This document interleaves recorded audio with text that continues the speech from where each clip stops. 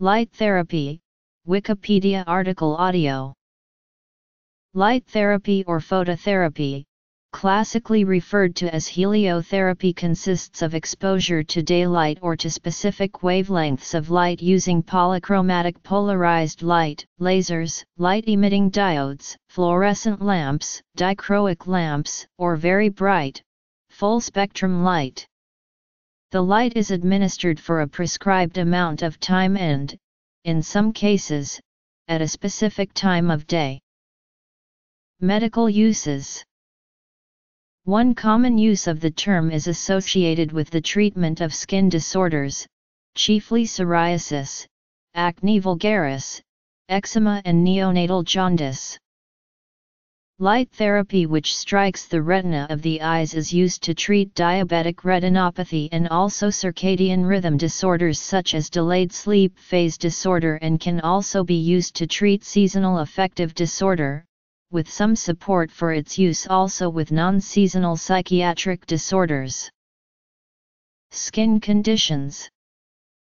The treatments involve exposing the skin to ultraviolet light.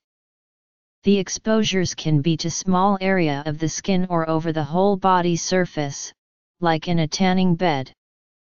The most common treatment is with narrowband UVB with a wavelength of 311-313 nanometer. It was found that this is the safest treatment. Full-body phototherapy can be delivered at a doctor's office or at home using a large high-power UVB booth. Atopic dermatitis.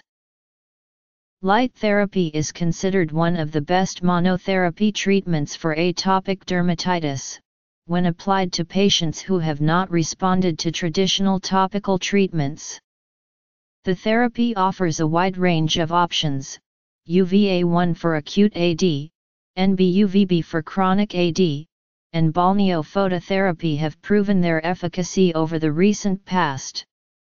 Patients tolerate the therapy safely, but, as in any therapy, there are adverse effects and care should be taken in its application, particularly to children. Psoriasis. For psoriasis, UVB phototherapy has been shown to be effective. A feature of psoriasis is localized inflammation mediated by the immune system. Ultraviolet radiation is known to suppress the immune system and reduce inflammatory responses. Light therapy for skin conditions like psoriasis usually use NB-UVB, though it may use UVA or UVB light waves. UVA, combined with psoralen, a drug taken orally, is known as PUVA treatment. In UVB phototherapy, the exposure time is very short, seconds to minutes depending on intensity of lamps and the person's skin pigment and sensitivity. The time is controlled with a timer that turns off the lamps after the treatment time ends. Vitiligo. 1% of the population suffer from vitiligo, and narrowband UVB phototherapy is an effective treatment. NB-UVB phototherapy results in satisfactory repigmentation in our vitiligo patients and should be offered as a treatment option. Acne vulgaris. Evidence for light therapy and lasers in acne vulgaris as of 2012 is not sufficient to recommend them. There is moderate evidence for the efficacy of blue and blue-red light therapies in treating mild acne, but most studies are of low quality. While light therapy appears to provide short-term benefit, there is a lack of long-term outcome data or data in those with severe acne. According to the American Cancer Society, there is some evidence that ultraviolet light therapy may be effective in helping treat certain kinds of skin cancer, and ultraviolet blood irradiation therapy is established for this application. However, alternative uses of light for cancer treatment, light box therapy and colored light therapy, are not supported by evidence. Photodynamic therapy is used to treat certain superficial non-melanoma skin cancers. Cancer. Other skin conditions. Wound healing. Retinal conditions. Phototherapy can be effective in the treatment of eczema, atopic dermatitis, polymorphous light eruption, cutaneous T-cell lymphoma and lichen planus. Narrowband UVB lamps, 311-313 nanometer is the most common treatment. Low-level laser therapy has been studied as a potential treatment for chronic wounds. Reviews of the scientific literature do not support the widespread use of this technique due to inconsistent results and low research quality. Higher power lasers have also been used to close acute wounds as an alternative to stitching. There is preliminary evidence that light therapy is an effective treatment for diabetic retinopathy and diabetic macular edema. The effectiveness of light therapy for treating SAD may be linked to the fact that light therapy makes up for lost sunlight exposure and resets the body's internal clock. Studies show that light therapy helps reduce the debilitating and depressive behaviors of SAD, such as excessive sleepiness and fatigue, with results lasting for at least 1 month. Light therapy is preferred over antidepressants in the treatment of SAD because it is a relatively safe and easy therapy. It is possible that response to light therapy for SAD could be season-dependent. Morning therapy has provided the best results because light in the early morning aids in regulating the circadian rhythm. A 2007 systematic review by the Swedish agency SBU found insufficient evidence that light therapy was able to alleviate symptoms of depression or seasonal affective disorder. The report recommended that approximately 100 participants are required to establish whether the therapy is moderately more effective than placebo. Although treatment in light therapy rooms was well established in Sweden, no satisfactory, controlled studies had been published on the subject. This led to the closure of a number of clinics offering light therapy in Sweden. Light therapy has also been suggested in the treatment of non-seasonal depression and other psychiatric mood disturbances, including major depressive disorder, bipolar disorder, and postpartum depression. A meta-analysis by the Cochrane collaboration concluded that for patients suffering from non-seasonal depression, light therapy offers modest though promising antidepressive efficacy. A 2008 systematic review concluded that overall, bright light therapy is an excellent candidate for inclusion into the therapeutic inventory available for the treatment of non-seasonal depression today, as adjuvant therapy to antidepressant medication, or eventually as stand-alone treatment for specific subgroups of depressed patients. A 2015 review found that supporting evidence for light therapy was limited due to serious methodological flaws. In the management of circadian rhythm disorders such as delayed sleep phase disorder, the timing of light exposure is critical. Light exposure administered to the eyes before or after the nadir of the core body temperature rhythm can affect the phase response curve. Use upon awakening may also be effective for non-24-hour sleep-wake disorder. Some users have reported success with lights that turn on shortly before awakening. Evening use is recommended for people with advanced sleep phase disorder. Some, but not all, totally blind people whose retinae are intact, may benefit from light therapy. Light therapy has been tested for individuals with shift work sleep disorder, and for jet lag. Light boxes should have been tested successfully in peer-reviewed clinical trials. The box should provide 10,000 lux of illumination at a comfortable sitting distance.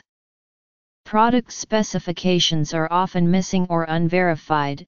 Illuminance can be controlled using a light meter. Fluorescent lamps should have a smooth diffusing screen that filters out ultraviolet rays. UV rays are harmful to the eyes and skin, Blue light is known to be superior to red light in managing depressive symptoms which have a seasonal pattern. The light should be projected downward toward the eyes at an angle to minimize aversive visual glare. Smaller is not better. When using a compact light box, even small head movements will take the eyes out of the therapeutic range of the light. Light therapy has been trialed in treating sleep disorders experienced by patients with Parkinson's disease. Light therapy is used to treat cases of neonatal jaundice through the isomerization of the bilirubin and consequently transformation into compounds that the newborn can excrete via urine and stools. A common treatment of neonatal jaundice is the Billy light or Billy blanket.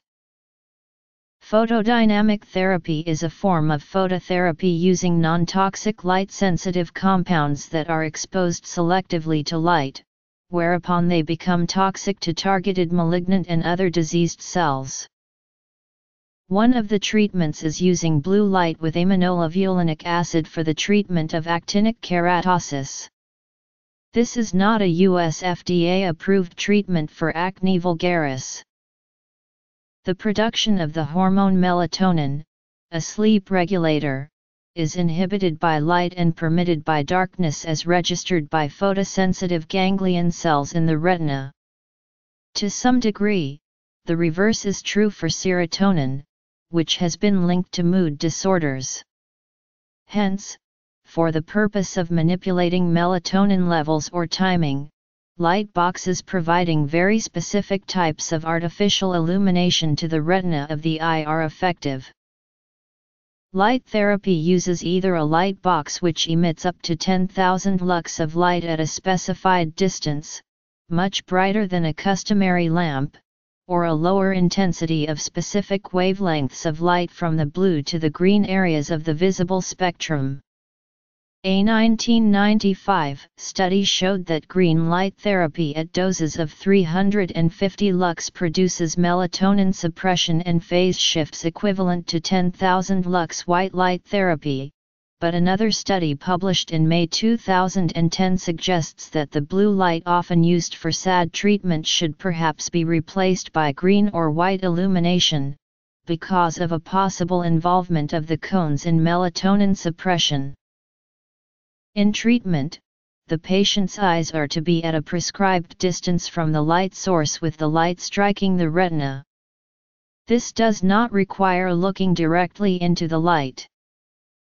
Considering three major factors: clinical efficacy, ocular and dermatologic safety, and visual comfort, the Center for Environmental Therapeutics recommends the following criteria for light box selection.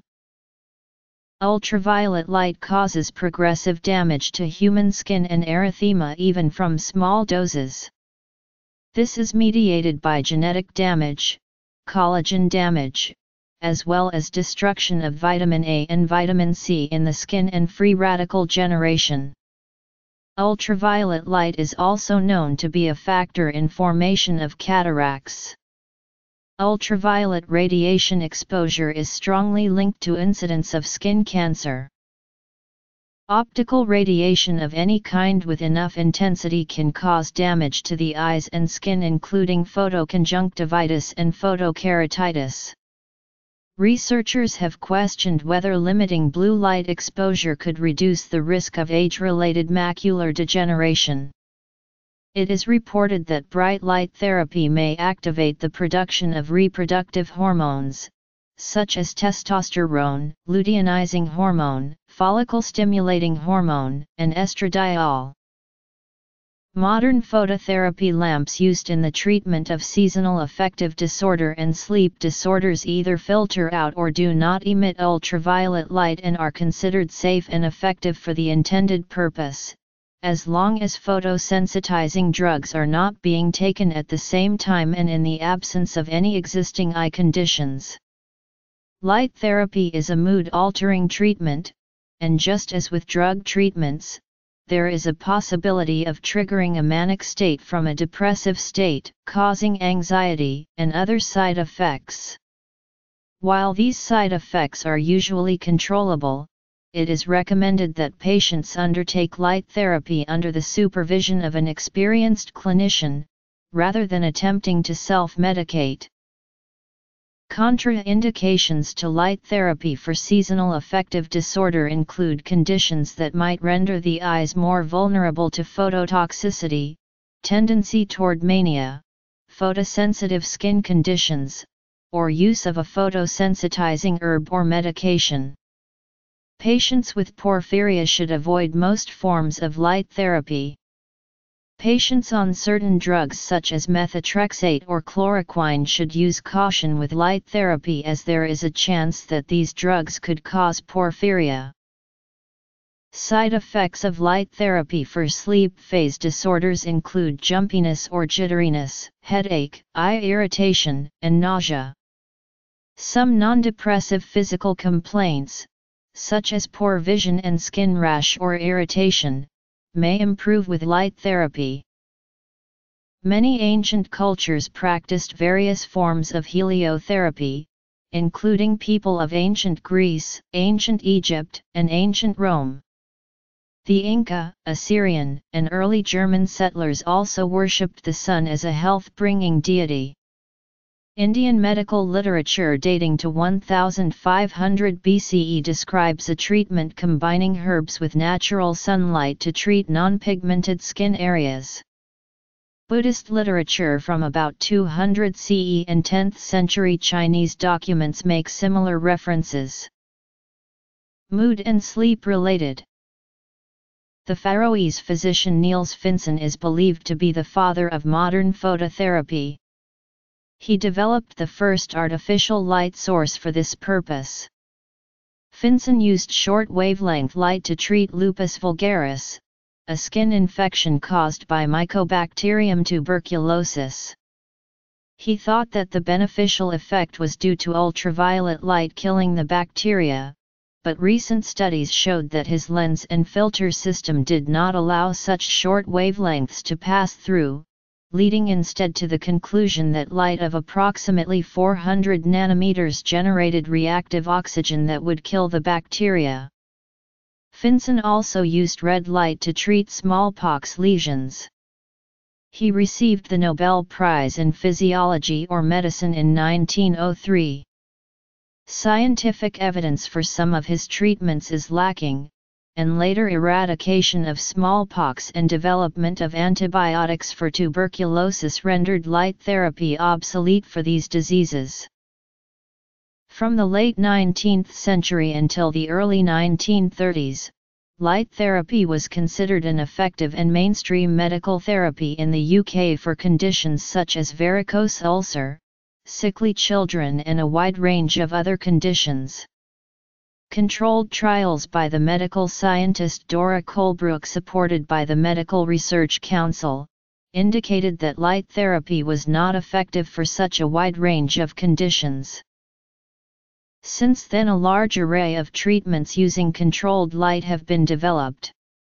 Though the popular consumer understanding of light therapy is associated with treating seasonal affective disorder, circadian rhythm disorders, and skin conditions like psoriasis, other applications include the use of low-level laser, red light, near-infrared and ultraviolet lights for pain management, hair growth, skin treatments, and accelerated wound healing. Media related to phototherapy at Wikimedia Commons. Seasonal affective disorder, non-seasonal depression, circadian rhythm sleep disorders and jet lag. Our Friend, the Sun, images of light therapeutics from the Osler Library Collection, c. 1901–1944. Digital exhibition by the Osler Library of the History of Medicine, McGill University. Chronic circadian rhythm sleep disorders. Situational CRSD. Sleep disorder in Parkinson's disease. Neonatal jaundice. Techniques. Photodynamic therapy. Light boxes. Risks and complications. ultraviolet. Visible light. History.